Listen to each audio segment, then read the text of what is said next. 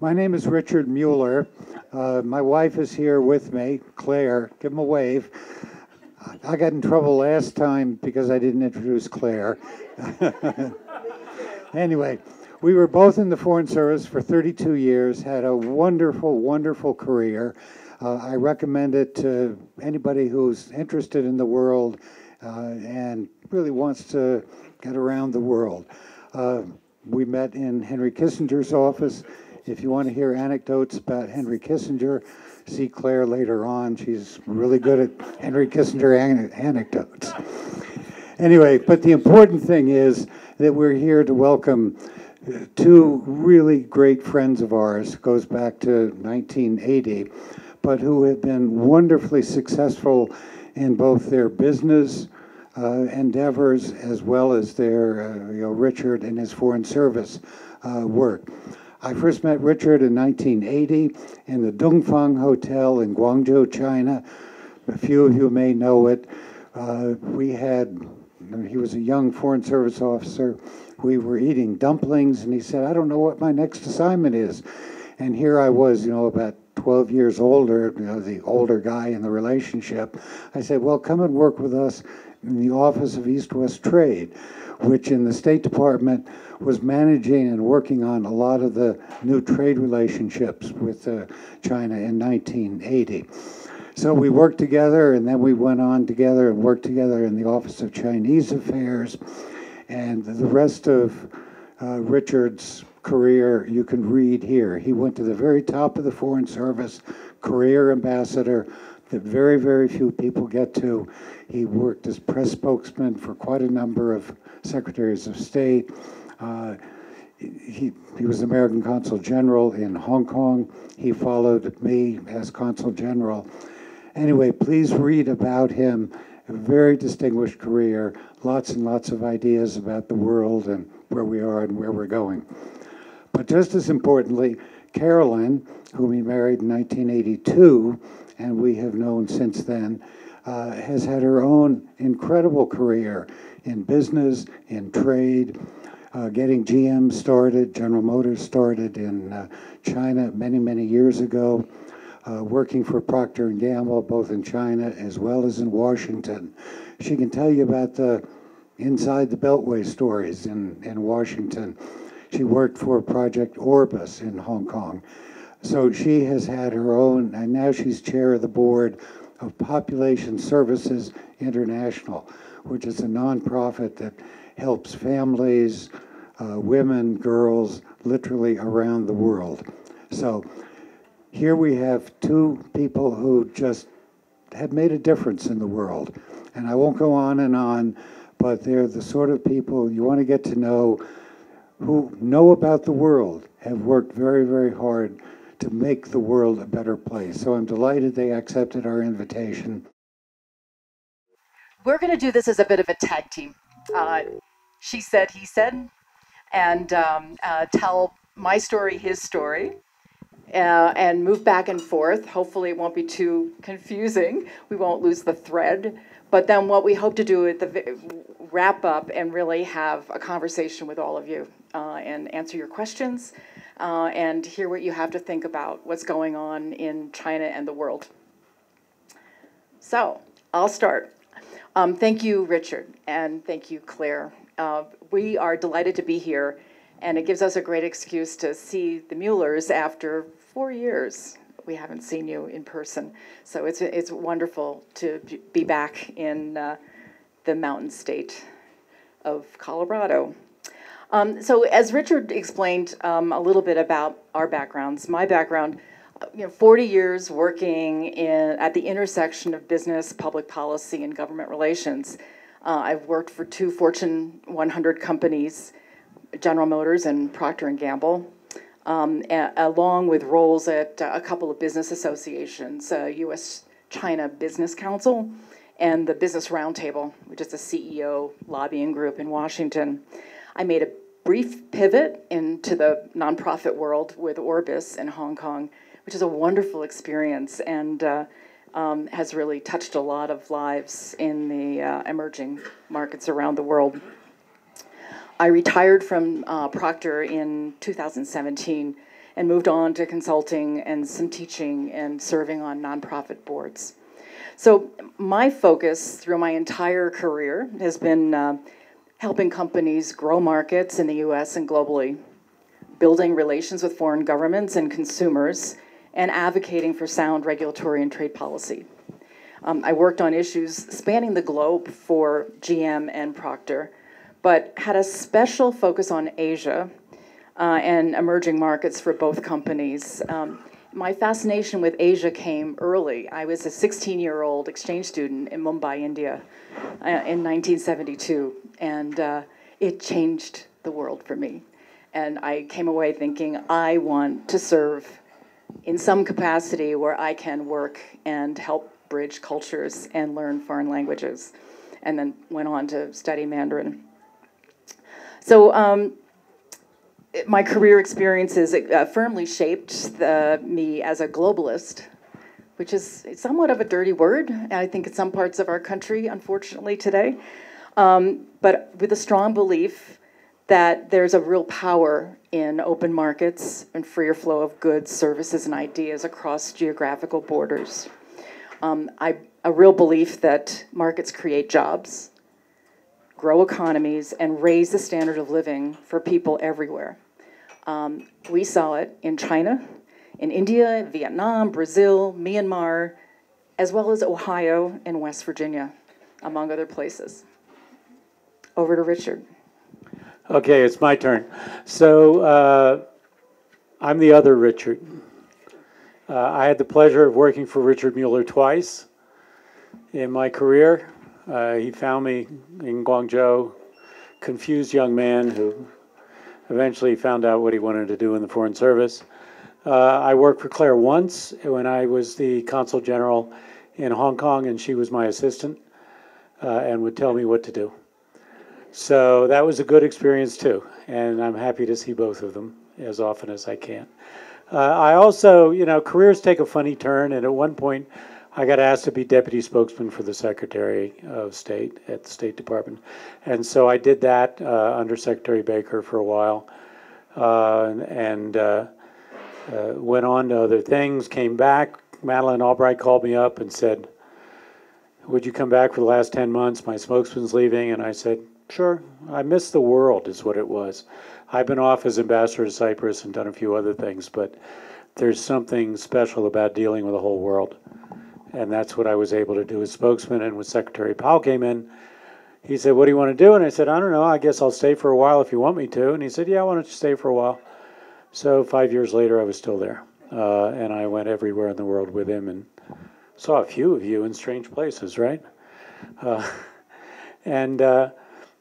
Anyway, so that's how things ended up. When I left the Foreign Service, I went out and did global economics at Organization for Economic Cooperation and Development.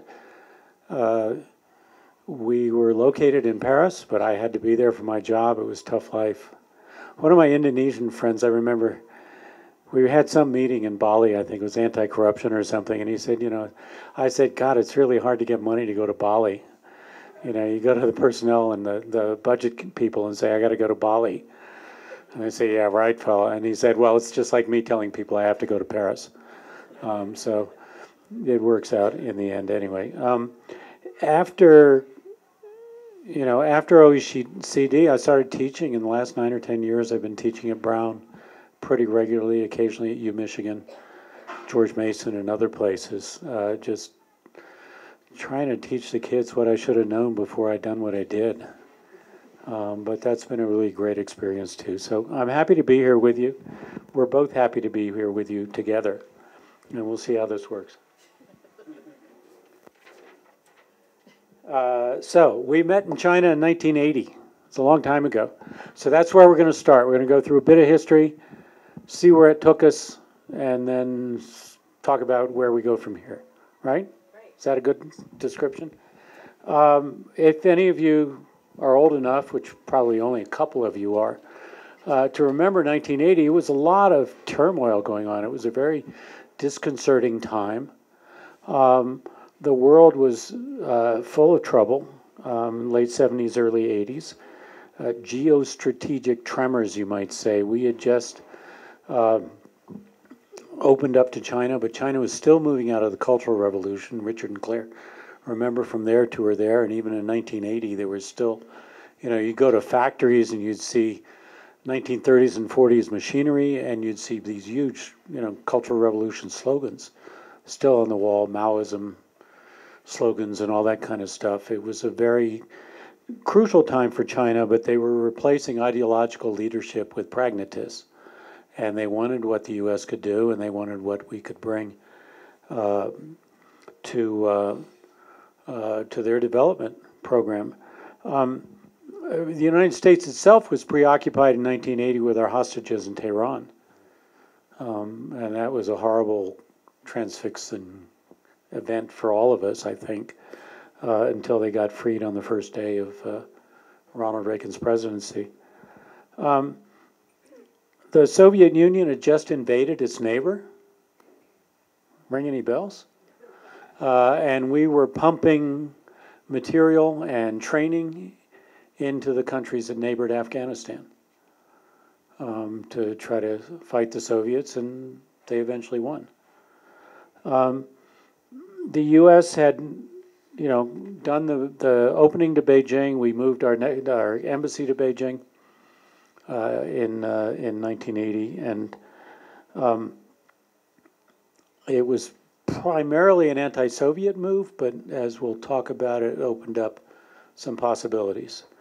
And the Europeans were trying to form a more perfect union. They were on their way towards a European Union from this motley collection of countries that had made vague pledges to each other. So there was a lot of change going on in the world, but remember, domestically, the doldrums had set in. We had stagflation, we had malaise, as President Carter said, and we had interest rates that were going up and up and up. And anyway, it's a pretty tough time for a lot of people in America. But it was an interesting time, and it was a time of trouble, but as we'll talk about, also a time of opportunity for a lot of us. Over to you. Okay. So I got my feet wet as a young staffer at the U.S.-China Business Council in 1978. This is fresh out of Georgetown University. And months before President Carter established full diplomatic relations with Beijing. So my first trip to China was in actually the fall of 1979 for the trade fair, which happened twice a year, and it was the portal for foreigners to come and sell and buy with China. The Europeans had started attending the trade fair years earlier, but it was just the beginning wave of American companies that were participating.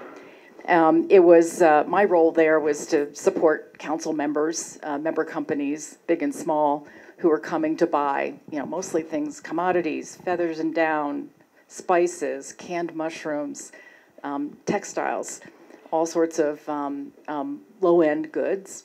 And at the time, China's trade with the world was minuscule. So after the full recognition of Beijing happened it was announced in December of 1979, in 1980, there was this tidal wave of interest from American companies wanting to have a piece of this huge 1 billion person market that was yet to emerge. The phones were ringing off the hook, and the council staff itself was probably, I was the 12th or 13th person hired there, and we expanded to like 40 in like almost overnight. But we had Clairol calling to want to understand how to sell hair dye to China. Wrigley Spearmint Gum, they wanted a piece of the action. Many companies, big and small. And China used the council as a platform to host Chinese delegations to the United States. And this was the ones that were from the state-owned trading companies looking for markets.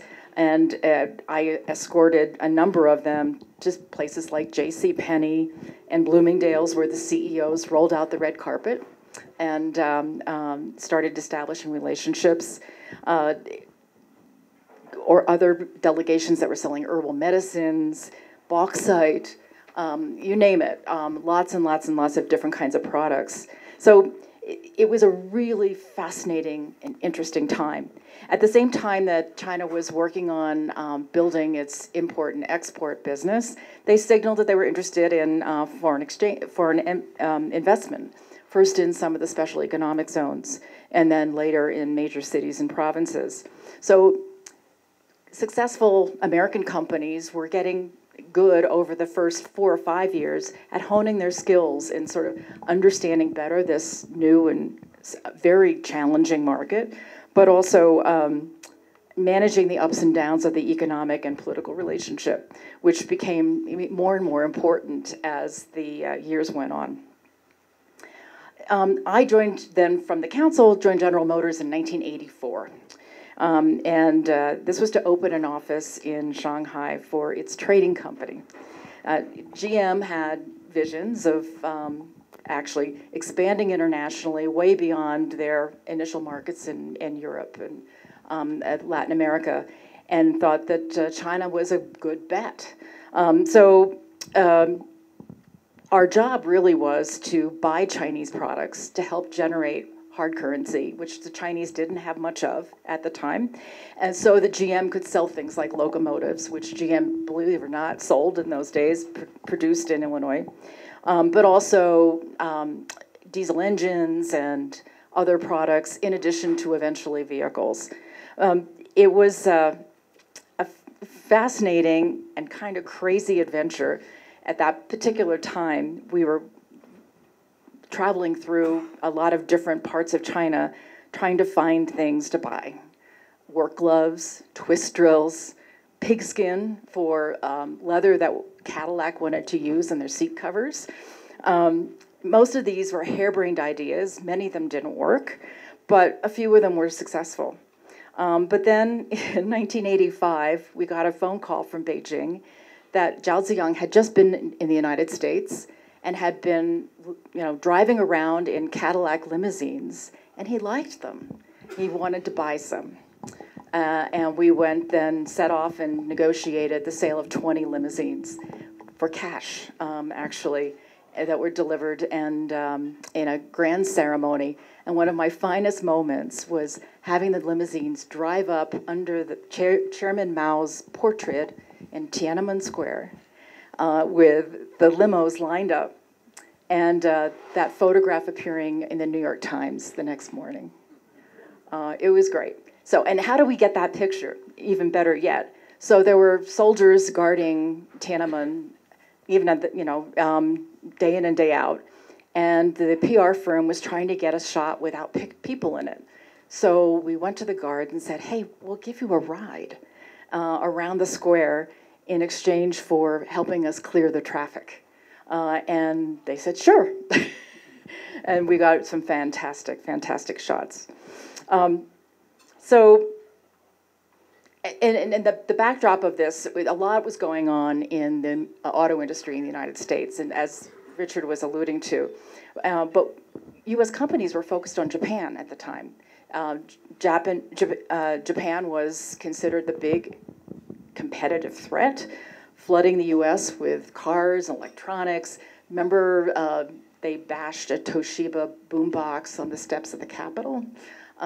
It was a time of heightened sensitivity about trade, but not trade with China yet.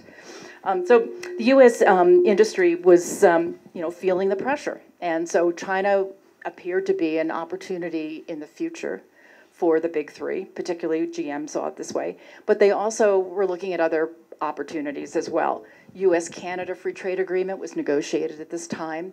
That was the beginning of a real effort to integrate the auto supply chain between the U.S. and Canada, and of course later with the North American Free Trade Agreement, a decade later included Mexico as well.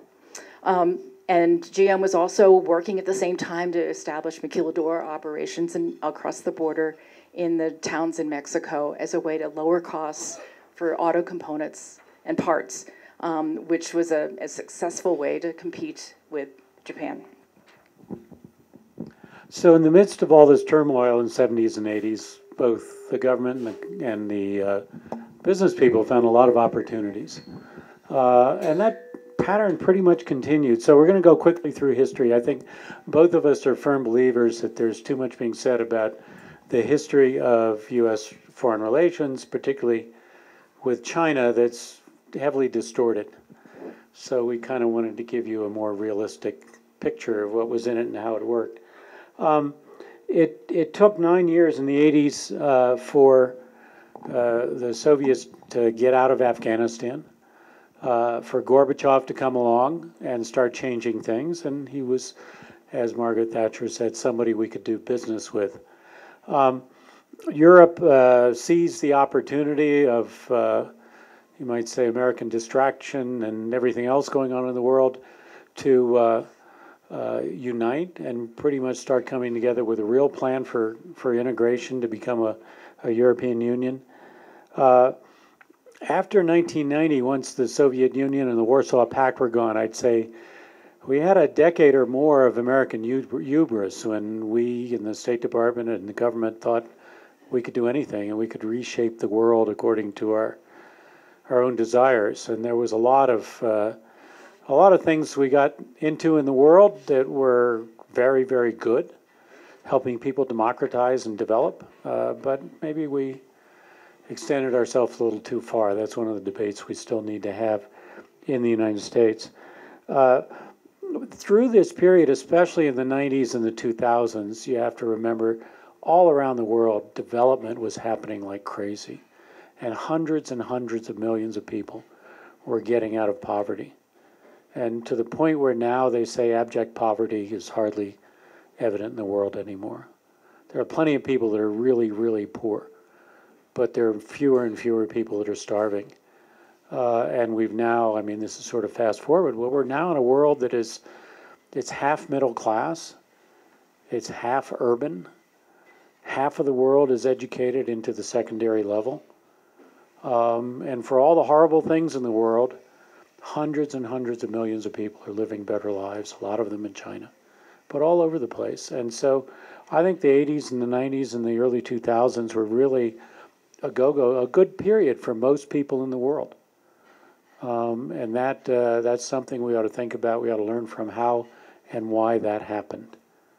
And that's where I turn it over to Carolyn.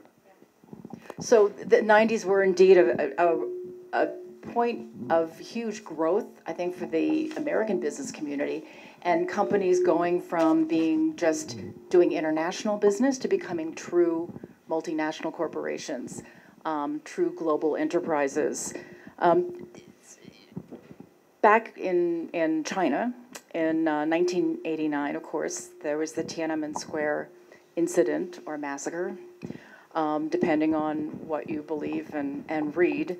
But it caused everybody to take a pause. Western companies were I'm getting some feedback, maybe this is better. Western companies took a pause. The US government placed sanctions on China. They were relatively mild, if you think about what sanctions look like in this day and age. But they were on barring military sales to the Chinese, but also barring educational exchanges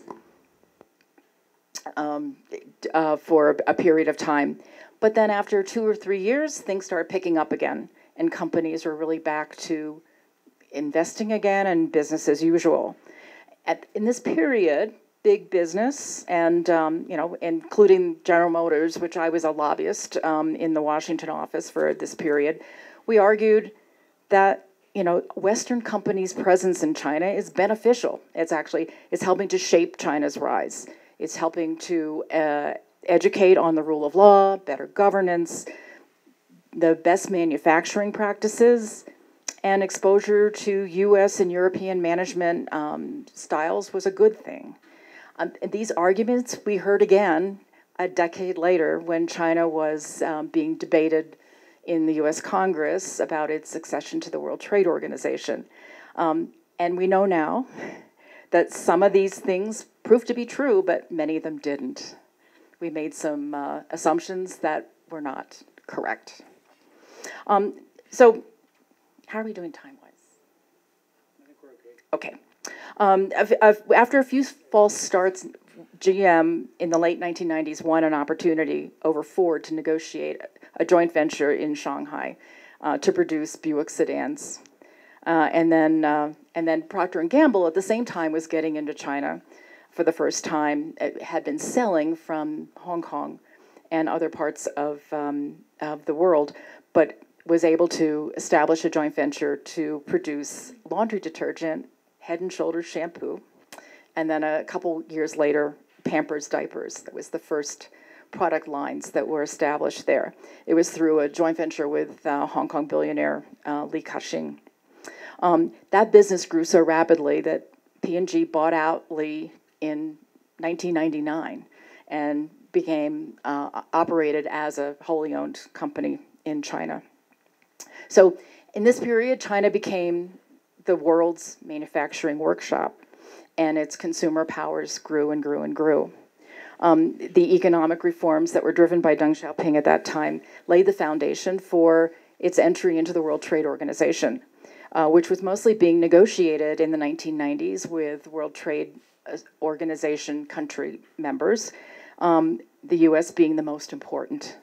And so the US was the last to actually approve its accession, and that congressional debate was a pivotal moment in US-China relations.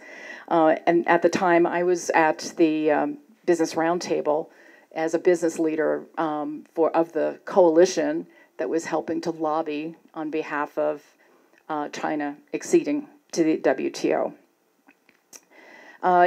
It was a really interesting period for a lot of different reasons. The lobbying campaign was epic in the sense that it brought together a large number of strange bedfellows. It wasn't just big business and small business. It was religious organizations. It was some of the environmental groups, not all of them. It was the Quakers. And it was Catholic and Protestant churches throughout Asia, all helping to build a message track, which was, this will open up China and open up China to the world and help create an environment that will keep China following world norms and behaviors. We did an enormous amount of work state by state in the United States, helping our elected officials see the benefits of Colorado, for example, and the agricultural sales that could happen as a result of China's entry into the WTO. And it would also help shape, believe it or not, the lobbying community and how the community lobbied trade agreements from that point forward for many, many other countries. So it was successful. It in the summer of 2000, it passed the House and then the Senate with very strong margins. Almost all the Republicans, and this was a time when the Republican Party was pro-trade, voted for it, and a number of Democrats. Labor unions lobbied heavily against it, and so some of the more progressive labor-supported Democrats voted no, but nonetheless, it passed in large numbers. And we had a number of Democrats who had been on the fence for a long period of time, but really decided that it was the right move. So it was a really, as I said, fascinating time in U.S. economic history. And after China joined the WTO, we saw this huge explosion of consumer demand in China. For example, GM's initial projections for the Buick plant was based only on what was then a restricted market in China for Chinese-owned companies, corporations to own vehicles. But after the WTO accession, China allowed individuals to start purchasing their own vehicles for the first time. So the streets of China became crowded very quickly with motor vehicles, and that was all due to just amazingly swift changes in their regulations. But I would say, and we'll talk about this more in a second, on the WTO front, early signs of trouble, even in the first couple of years. China was not living up to the commitments it has made. They had made significant concessions to open markets in a wide number of areas, banking, insurance, transportation, telecommunications, but they dragged their feet on the actual implementation. And in some cases, it took 10 years or more, or didn't happen at all. And so U.S. and foreign companies were feeling penalized. They felt that China was getting the full advantage of access to the U.S. market, but it wasn't happening the other way around. And this went on and continues in the sense that subsidies, state-owned enterprise practices, they've never been fully addressed.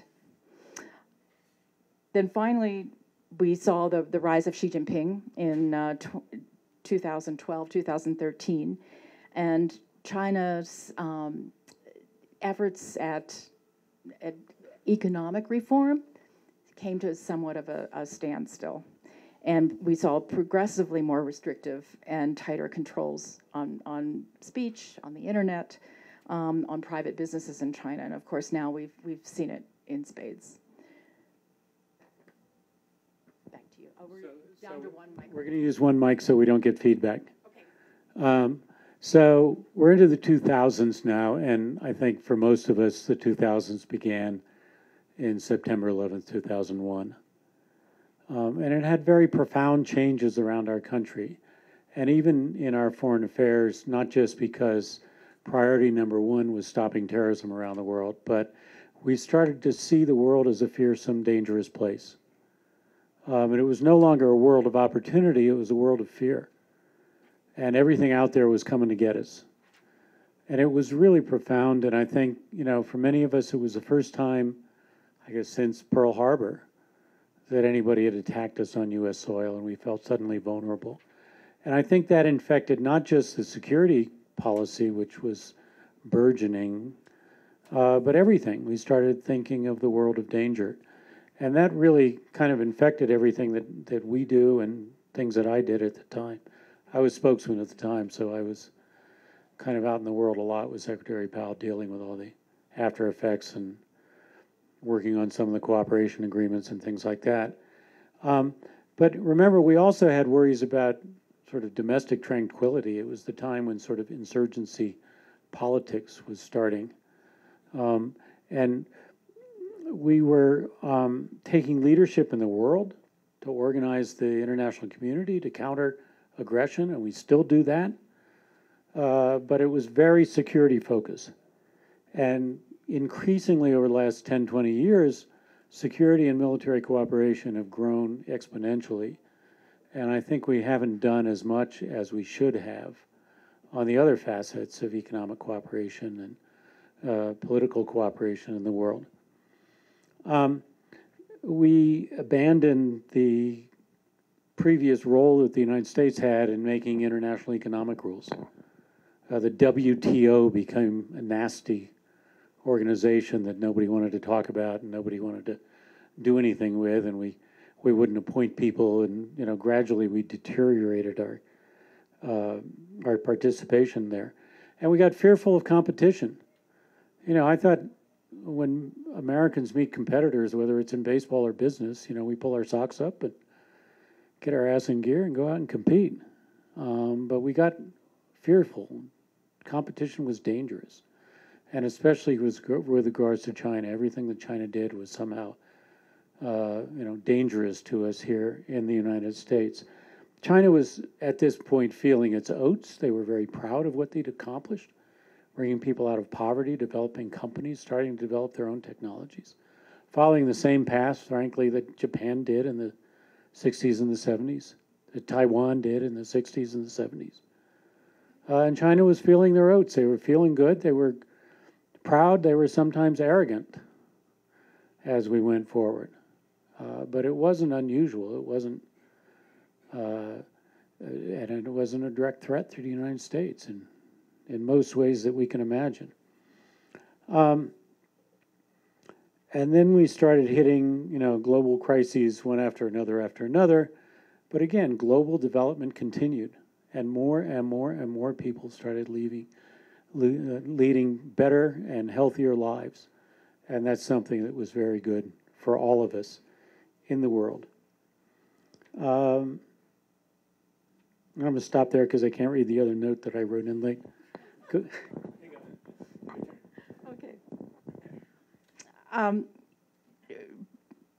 So we got to a point in 2008, 2009 with a great economic crisis that certainly started in the United States and spread globally. And China, in some respects, in their rightful way, used that as an example of the flawed systems that we were following in the capitalist world. It weakened the United States' ability to make cases, particularly in trade negotiations, that somehow we knew a better way forward, because we sure screwed it up. But it had a long impact, I would say, on our ability to break through, particularly in the continuing efforts to negotiate government to government on the commitments that were made under the WTO. At the same time, companies continued to be very successful in China.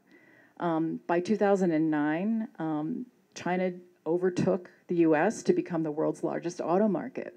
But many of those vehicles that were being produced were produced under foreign brands, Volkswagen, Buick, Toyota, Kia, other brands from all around the world. And by 2022, China's now the second largest exporter of vehicles in the world, displacing Germany. So amazing progress in some of these sectors. In 2009, China became Procter & Gamble's second largest market in the world, by sales, but also by profits, and has now more than a dozen plants, 3 innovation centers, and sales in every province. So where we are, where the 2010 to 22 period has led us, is that these global companies are heavily dependent on the China market. And they've benefited hugely from China, and China as an engine of growth, both for the domestic market and for the world. Shareholders have been rewarded. Anybody who has money in stock has reaped benefits from China's rise. And millions of Chinese, as Richard said, saw their standard of living improve. The growth of the middle class has been remarkable, and the growth of the wealthy entrepreneurial class. So we're going to fast forward a little bit to where we are today, and what we both believe we're in a really dangerous place between the U.S. and China, and in terms of the political and economic relationship. President Trump's approach and President Biden's approaches to dealing with China are quite similar, actually. Let's just say the Trump administration had a little less nuance, and the Biden administration believed more in working with our allies to bring them on board to support some of the U.S. efforts. But where we end up today is these tariffs that have been put in place are hurting U.S. consumers and contributing to inflation. They're not particularly hampering Chinese exports to the United States. And I do think that President Biden should get some credit for working with U.S. allies. But the administration we've seen so far has been pretty not so interested in hearing from the business community. And that's not just with China, but the business community that's doing business globally. I would say in my past 30 years, we relied heavily on the U.S. embassies around the world to help, create relationships, open markets, solve problems. And the Biden administration has basically said, American companies, if you're not doing business in the United States of America, we're not going we don't have time for you. And it's a disturbing place, I think, to be, because it somehow suggests that American company business overseas does not contribute to U.S. The economy at home. It's just, which is not true. So where we are today is, I think we're seeing a big backlash in the United States towards globalization and free trade. I blame that on the business community in large part, and to some extent our own government for not talking more about it over the last 3 decades, but that the business community did not do a good job of anticipating economic losses that took place in conjunction with a lot of the free trade agreements that were in place, and it didn't put a lot of effort on working with the government on better policies in place to train displaced workers, to deal with communities that have been impacted negatively by the loss of manufacturing jobs. And I don't think even though we have noted this, we haven't learned from it. We're not doing enough today to counteract it. So, I mean, bottom line is that the U.S.-China political and economic relations are at an all-time low. And there's very few off-ramps right now. And the two governments are not talking together. We have very few China experts in any place in the administration that have the kind of personal relationships with their counterparts that we were able to tap into in the 90s and 2000s. So it's a bit of a crisis. But finally, I just want to say the size and the wealth of the Chinese market cannot be ignored. And even despite all of this, U.S.-China trade accounts for 1/4 of all global trade. And bilateral trade is at an all-time high, despite all of this. So it is evidence that despite all the tensions, decoupling is not happening, and that business and consumers are still needing and benefiting from these products and services that we're importing and exporting. And so what's next? What do we do? I guess, my first thing is we got to get back to thinking strategically and not just tactically, and not just, well, what are we going to do about this? What are we going to do about that? It's how we're going to build the kind of world we want to see and where the U.S. can continue to thrive. I think we need to get back in the game of setting global rules and standards. We've abandoned this for the last 6 or 7 or 8 years. It's time we got back in the game of putting up a set of rules and alliances and groups that determine what kind of world China has to fit into.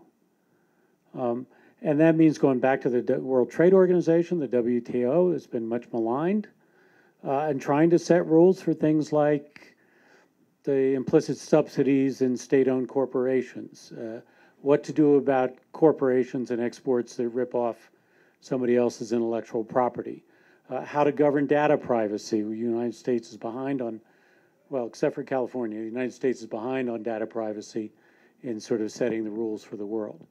There are all kinds of issues like that. What about managing artificial intelligence?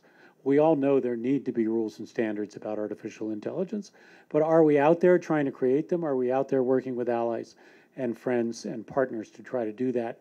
Not that I can see. Let's put it that way. We need to not just negotiate and set the rules, but we need to actually enforce them.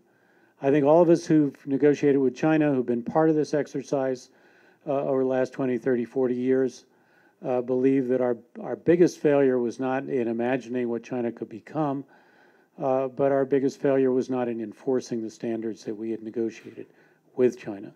We all know, as Carolyn said, they've been pretty lax themselves about enforcement, and we really should have done a lot more to ensure rules were enforced. But there were a lot of reasons why some people benefited from lack enforcement, not just in China but elsewhere as well.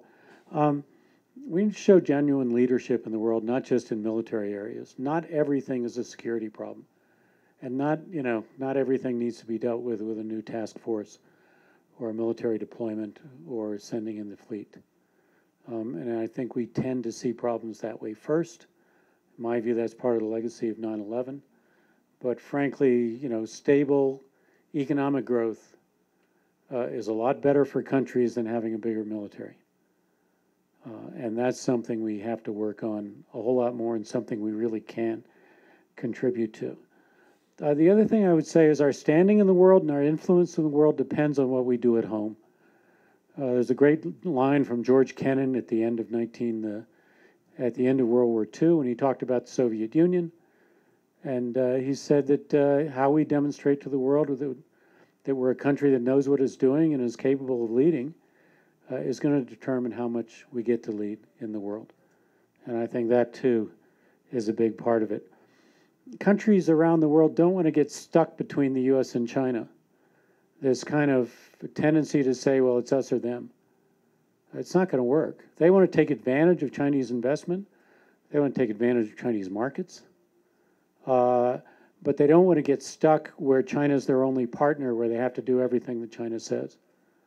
And so they want us. They want us as a protector.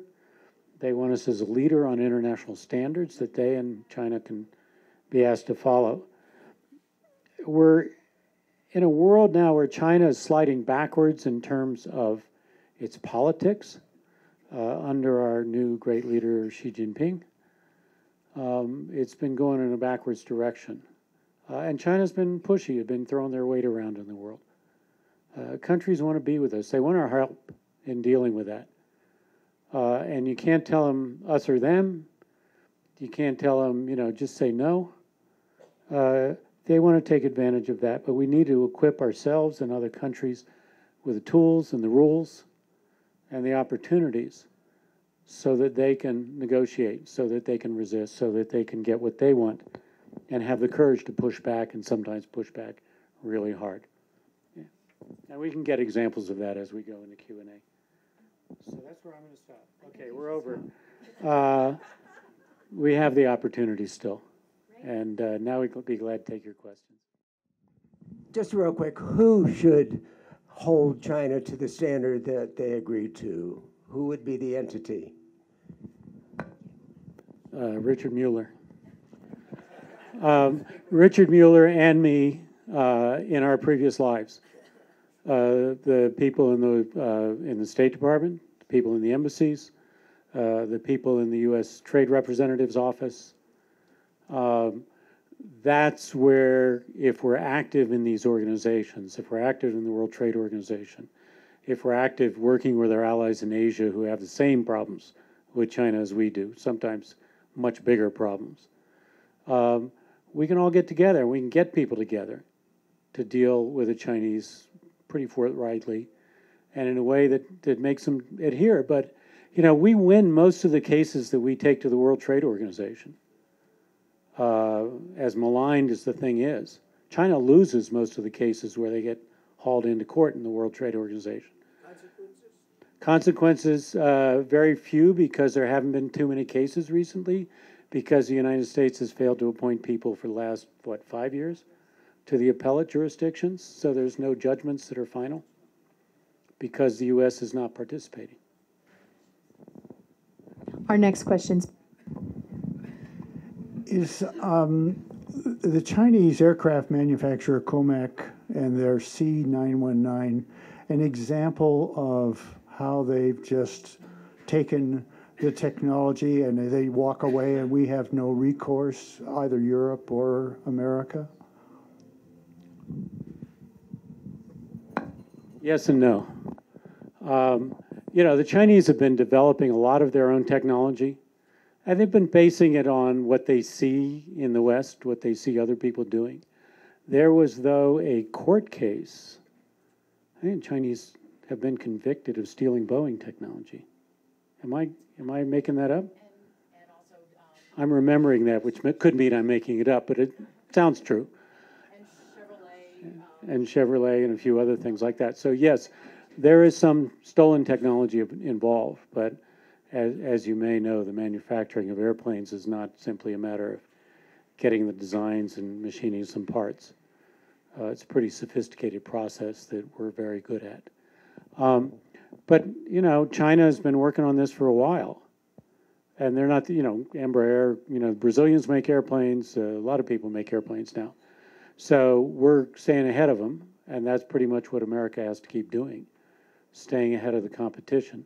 I once went, this goes back 10 years now, I went to a guy at the Chinese Ministry of Finance and said, we, the OECD, want to start talking to you about the government-sponsored finance for airplanes, because there are international agreements on how much subsidy you can provide and the rates you have to charge and stuff like that, because between us and Airbus is really competitive.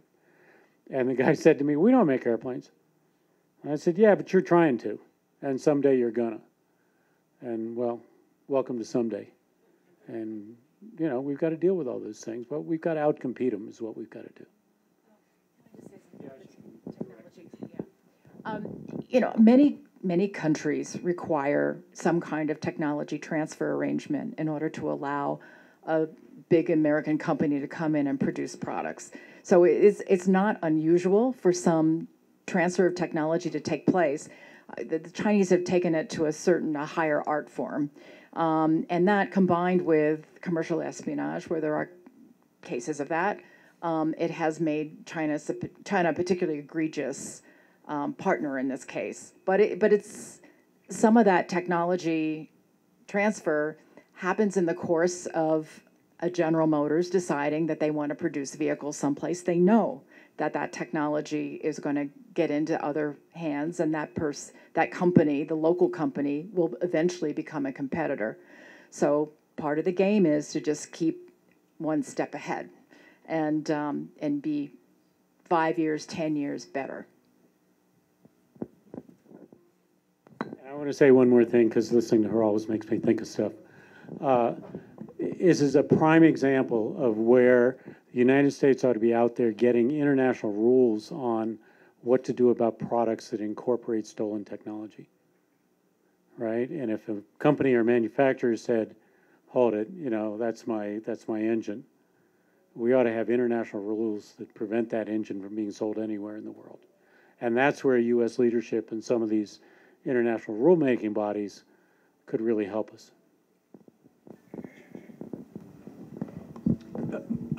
I have a two-part question. First of all, I've been in business management for more than 20 years, just like you, and been concerned with the drift. But it appears that Blinken and Jake Sullivan have been effective. So the first part of my question is, how do you evaluate their performance? But the second question is more important maybe for the future of America, and that is, who in the Democratic Party do you think would be able to bring the gravitas and the business kind of experience to their candidacy if they were to run for president in 2024 to help bridge the gap? Yikes. To answer the second part first, I mean, my personal favorite is someone who's probably not even in the running, and that is our current Commerce Secretary, Gina Raimondo, who was formerly governor of the state of Rhode Island. She is, yeah, Claire's home state. She's a rock star in this cabinet, and was in capital markets. She's run businesses. She gets it, and she's smart, and I would say less political than many of the other cabinet appointees, and really knows how to get things done. I think she'd be great. I doubt that she's even in the mix to run. She might be a VP candidate, who knows? But I think, honestly, there's a lot of business acumen lacking in both parties, and that worries me a lot. And many of the moderates in both parties have been driven out or left or out of disgust, anger, just they're damn tired of all the fighting. And so we're left with some folks who are on the fringes of the party in both the House and the Senate, and that makes things tough. I'm sorry, I forgot the first part of your question. It's just Jake Sullivan and Tony Blinken. I think they're doing a pretty good job. It took Tony Blinken a while to get his feet on the ground, I would say, but you know, they're out and about and they're meeting face to face. I mean, the pandemic was a part of all of this mix that made it much harder to do business, do government business. But I think somebody asked me not too long ago to give a grade to the Biden administration, and I think it was like B-, C+. There's a lot that they could be doing to help business, large and small, that they're not directly, although I would say some of the legislation that's been passed most recently, the big three spending bills, may help a lot, and certainly are putting money into investing in strengthening America's technical future and innovation capabilities. And I think that's as much a part of how America leads going forward and wins as in some of our geopolitical relationships. You have to say something about Blinken.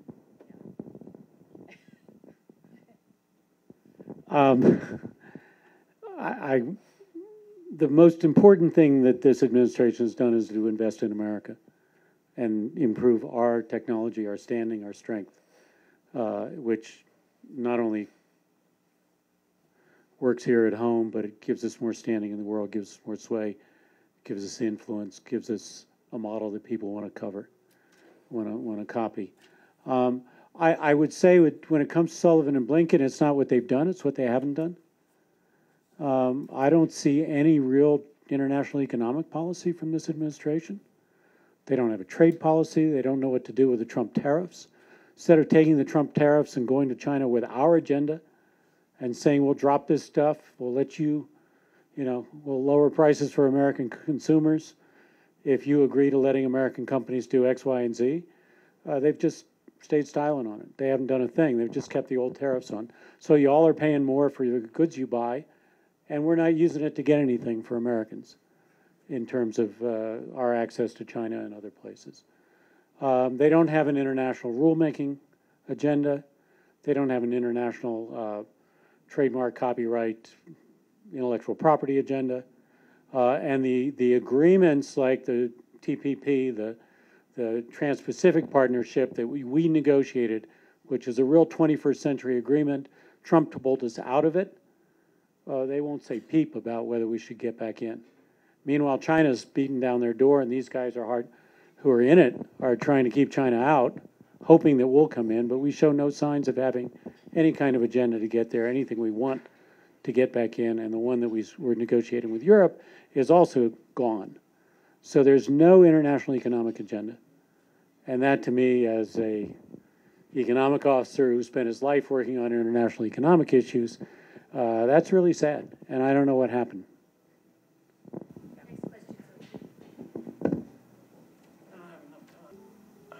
You covered a lot, and thank you very much. There was a bias towards the United States, but what China did in 40 years was absolutely amazing.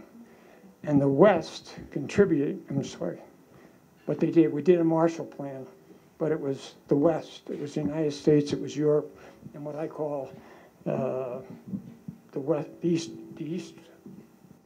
West, Japan, Taiwan, South Korea, Singapore, and Hong Kong were already democracies. But what do you think?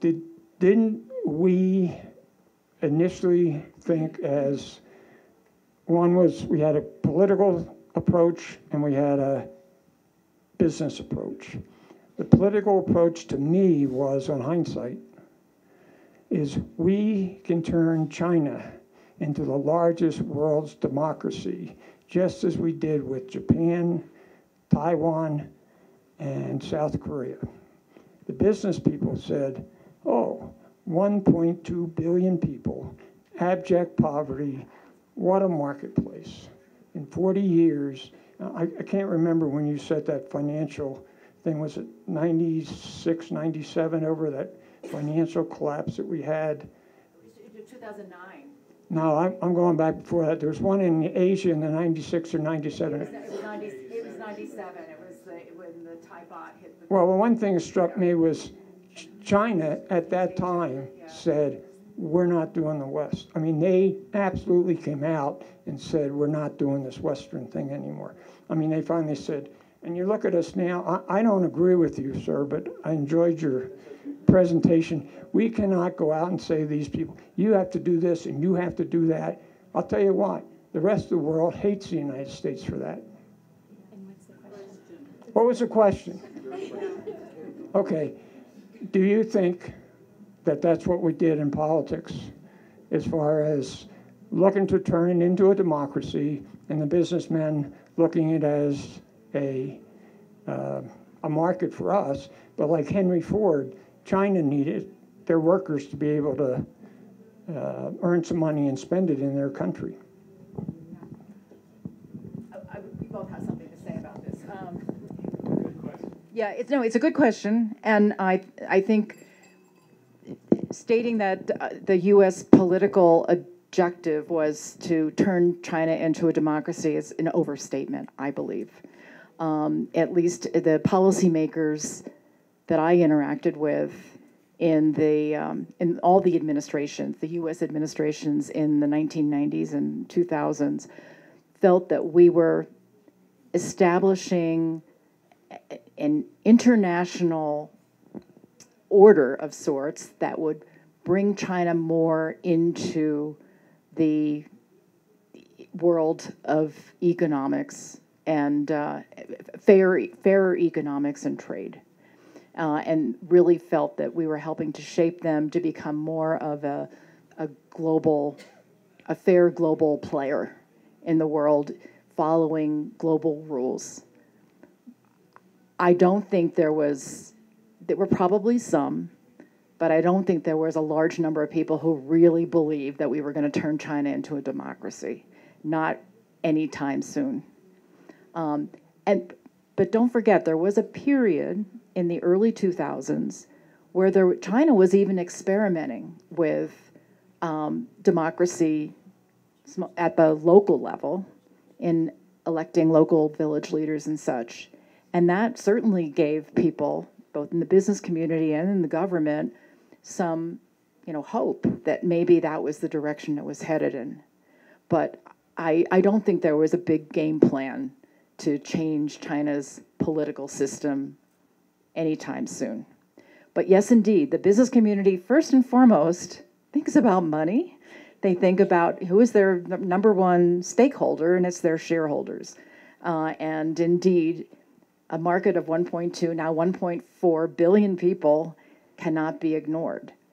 And if the U.S. pulls out, and for any reason, shape, or form, you better believe no other major country in the world is going to do the same. And it will just leave opportunity on the table for others, and will be left out. That's my personal view. Yeah, I understand the question. It's an important question. I don't think any of us ever thought China would become a democracy. And as Carolyn said, there were Chinese leaders talking about it in the early 2000s.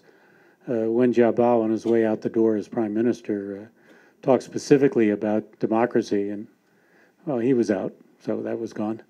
But we all thought it would sort of loosen the strictures of the Communist Party, that it would make lives better for Chinese, and they would have more choice, and that did work out that way. But let's face it, the process of sort of economic development to democracy around the world, it's not a sure thing. It took Korea 40 years of military dictatorship before they finally sprang into the democracy that they are today.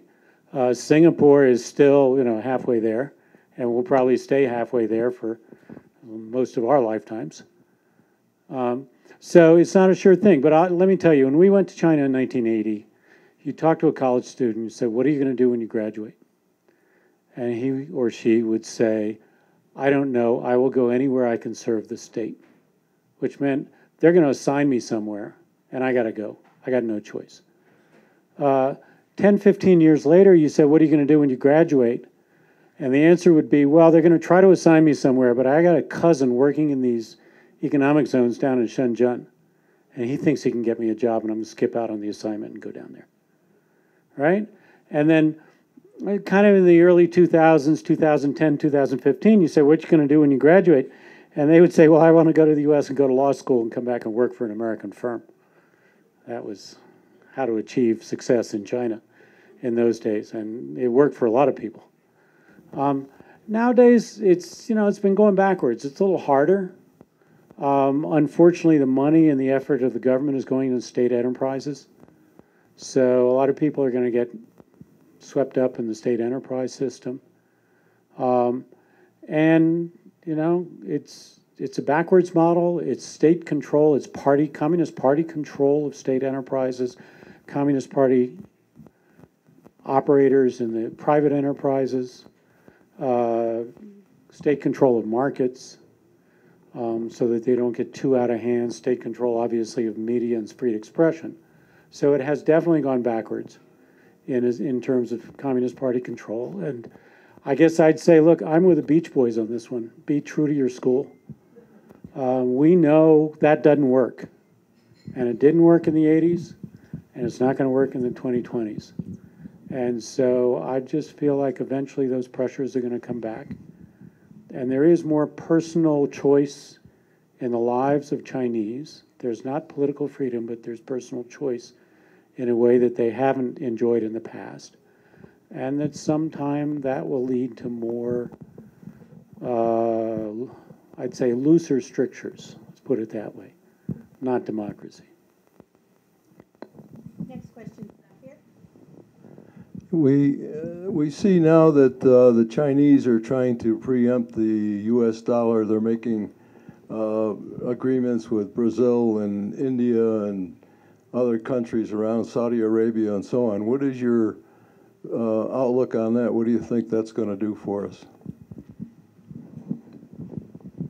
Good luck. Money's worth what you can do with it, right? What can you buy with U.S. dollar? You can buy oil, you can buy gold, you can buy goods anywhere in the world. You can buy an investment in any country in the world. You can invest in the world's largest economy with the biggest market and the strongest currency. So what can you do with a renminbi? Well, you can buy a little bit of oil in Dubai. I think they have got a couple markets where you can do it in renminbi. You can have barter and trade agreements with like Russia, so you can get more oil and some raw materials. You can't buy what China needs to develop. China needs raw materials and minerals and they get a lot of that from Russia through the barter agreements. And yeah, you can do that in renminbi. You can trade with Iran and get some oil in renminbi. But you can't get the technology, the automated manufacturing, the productivity increases that China, with a declining population, needs to increase productivity to maintain economic growth. You can't get that without US dollars or euros. That comes from the United States, Germany, Japan. And so, yeah, sure, use your renminbi. Play poker with it. Buy some oil. But it's not going to be a world currency on the level because you can't buy stuff. You can't buy investments, you can't buy companies, and you can't buy productivity increases, which is what China desperately needs at this stage. That's the opinion. And the other elephant in the room would be Taiwan. Oh, I'm sorry. Yeah, I know. We got to go to Taiwan, but I just want to say, but the U.S. better the heck get our act together on extending our debt ceiling and quit messing around with U.S. financial, the financial situation, because it will have a huge impact. If we can't run our country and run our finances in a responsible way, at some point, the dollar is not going to be the king, and other countries are going to turn elsewhere. And I think China is reacting to the fact that the U.S. has used the dollar to from a sanctions perspective, and very effectively so, but they want to get out of the thumb, or from under the thumb of the restrictions. So, but you said. You want to do Taiwan? No, you do. You can do Taiwan. Richard Mueller is going to answer the question about Taiwan. Taiwan is a great place. They're wonderful people. They've achieved enormous amounts in terms of technology and in terms of democracy. I mean, there are not many places in the world where you can have a fist fight on the floor of Parliament. But that's how vibrant and active Taiwan's democracy is. They do that from time to time. It's a place that is near and dear to the hearts of many Americans. And it's a place that we all think has a right to exist. The question is, what does it take for Taiwan to continue its prosperity, its democracy? What does it take to maintain its vibrancy and its society and its economic growth?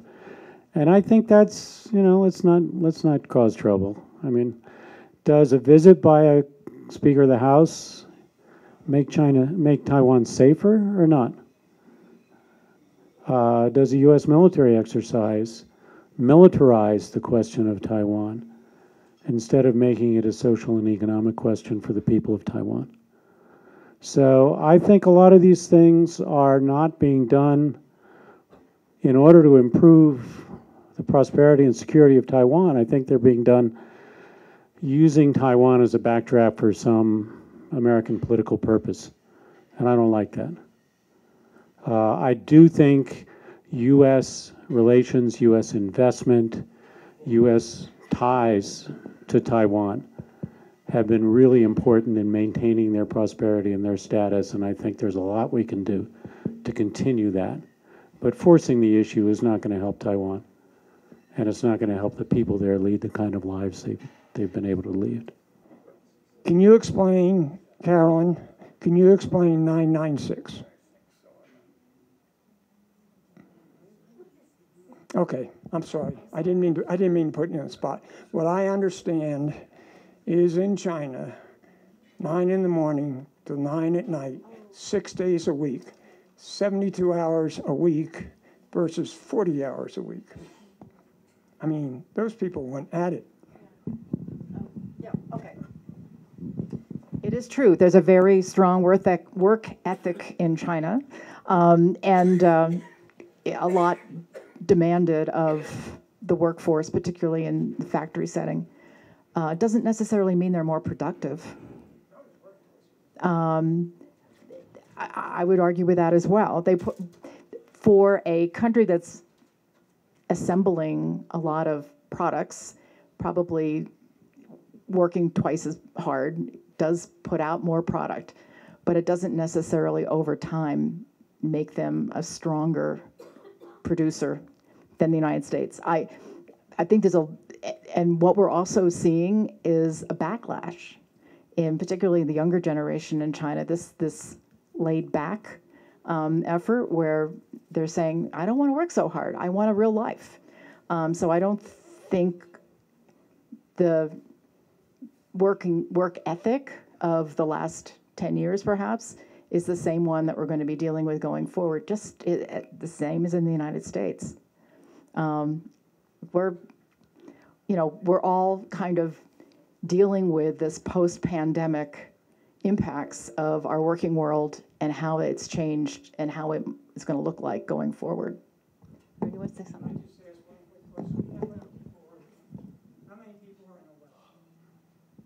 I'll answer that with, there are a lot of people in the West, there's more people in China.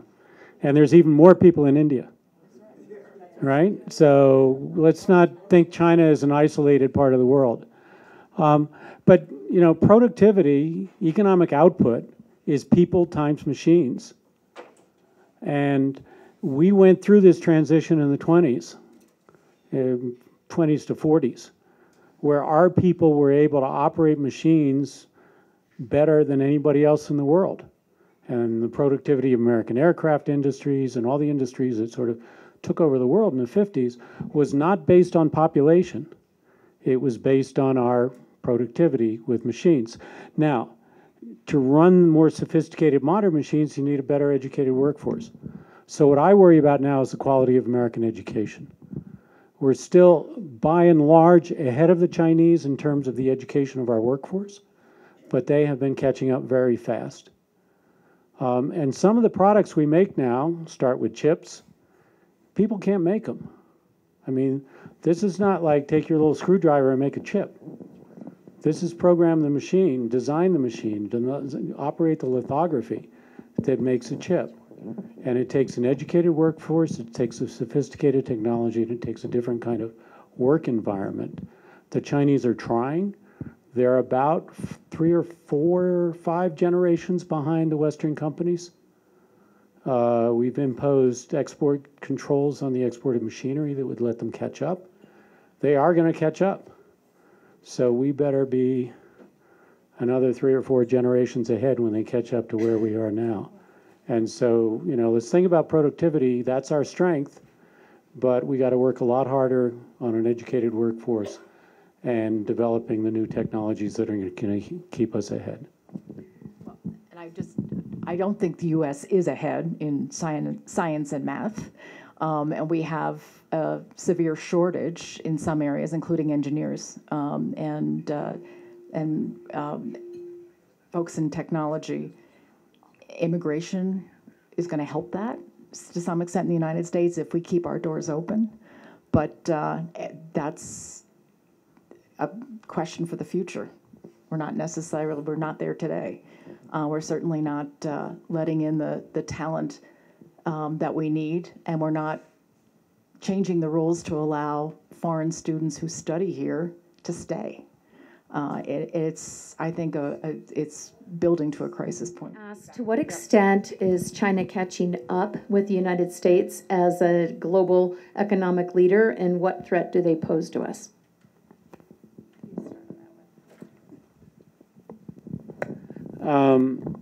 Yes, they are catching up to the United States.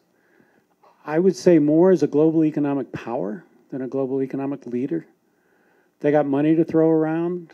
They've got investment. They've got purchases of raw materials. They are very, very active in international organizations. They've got people at the World Trade Organization. They've got people in all the international bodies, the International Telecommunications Union that nobody cares about, but which sets internet standards and things like that. They have flooded the zone with people in a lot of these organizations, and they're a strong presence. They don't always have the best ideas or the more persuasive case. Same when they go to countries. But they show up with cash when they go to countries, and a lot of countries' money talks, particularly some of our third world friends who are not adverse to taking a little money on the side. You know, one of the things we started to do when China announced this huge Belt and Road, which was supposed to be $1 trillion and a whole lot less. I mean, let's not get too excited. Let's not read Communist Party propaganda and start believing the world is about to end. But, you know, when China started the Belt and Road, they were going around shopping projects all over the world. And the U.S. government quietly, I'd say too quietly, put together a couple teams of State Department and Treasury Department types who would go to these countries and say, okay, Chinese have offered you a deal at 3% to build a dam here, there, and everywhere. You'll get this much electricity out of it. Let's go down and see what your options are. Well, the Asian Development Bank, which we put a lot of money in, the IMF has money, all these other places have money, all these engineering firms can build you a more productive dam at about the same cost or maybe a higher cost, but over time, your payments are the same. We started showing them what their options were. And countries that were kind of sitting there with this Chinese offer, hey, you want a dam? Were suddenly in a position where, at the very least, they could negotiate with China because the U.S. was helping them see what their other options were. And there's a lot of stuff we can do like that that makes the Chinese play and compete in the world. The Chinese Belt and Road projects were these were mostly like Chinese companies that had built tons of infrastructure in China and had prospered doing that. And suddenly, they had enough bridges to nowhere in China. and they wanted to go overseas, so the Chinese Development Bank started saying, you find customers, we'll finance you. So you had a Chinese company proposing a Chinese project in a foreign country and saying, we'll finance it and your grandchildren can pay the bill in 30 years. You know, and to a lot of countries, particularly where there were side payments involved, that seemed like a pretty good deal. But once they started to look at the alternatives with U.S. help, some of them decided, no, it wasn't that good a deal. Or at the very least, they could get a better deal from the Chinese than they were being offered. So I think there's a lot we can do, even without ponying up, you know, a couple, what do we pledge, 110 billion? I don't know if we've delivered on that. But even without ponying up the money, there's a lot we can do to help countries get the best deal for their own development. Thank you. I think that will conclude our program for this evening. Please help me in thanking our guests. What a wonderful presentation.